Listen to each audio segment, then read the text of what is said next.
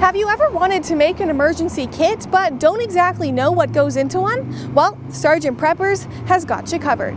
Okay, first thing I would recommend is the basics that most people should have is food and water. So you could store bottled water, usually something in that's small bottles that's transportable.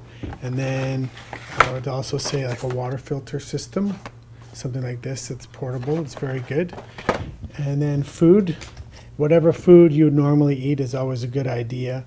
And then I also sell MREs, which are meals ready to eat. These come with a heater, chemical heater, so you can have a hot meal. So that's the basics.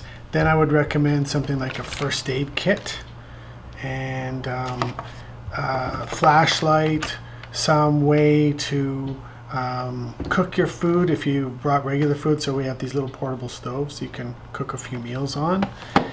And then I would say something like you can't remember everything for your survival stuff, so these are very, very good little pocket survival books, or the larger ones. Biggest mistakes, I would say not being prepared to be gone long enough and forgetting about the things that are very valuable to them, like their photographs and family heirlooms and things like that.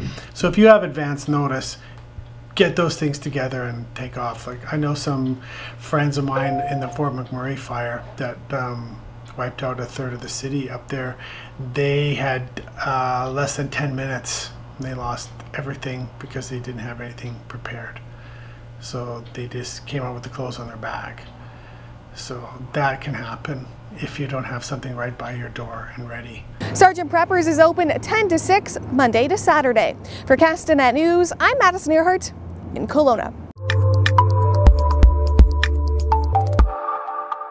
Looking for a new ride?